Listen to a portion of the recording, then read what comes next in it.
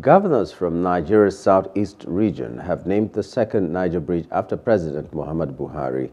Speaking at the virtual inauguration of the bridge, Hope Uzodinma, the governor of Imo, said despite the southeast not voting for him, Buhari fulfilled the promise he made to the geopolitical zone. Reacting to the naming of the bridge, Tolu Ogunlesi, a special assistant to the president on digital and new media, said the southeast governors agreed to name the new bridge after the president asked Muhammadu Buhari's Second Niger Bridge. On December 15, 2022, the federal government opened the Second Niger Bridge for use in order to ease traffic in the east or southeast during the festive season. On May 15, the bridge was fully opened by to motorists, while some finishing touches like lane markings were ongoing. In a statement on Monday, Femi Adesina, the president's spokesperson, said Buhari is expected to commission 7 legacy projects, including the Second Niger Bridge, on Tuesday.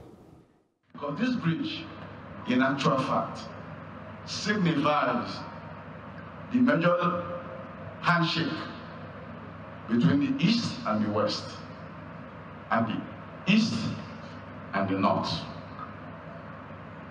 These are the people that use this road. It is our pleasure, overjoyed today in the southeast, that we have come to take good for one of them, and the major one at that, and that is the Second Niger Bridge. Without investing in infrastructure, the road out of poverty is much tougher. So, as we look at the debt profile, I urge us to also look at the assets and investment profiles, some of which was paid for by debt and some by investment income. In 8 years, I am proud to say that we have doubled Nigeria's stock of infrastructure to GDP from about 20% to over 40%, and that is no small undertaking.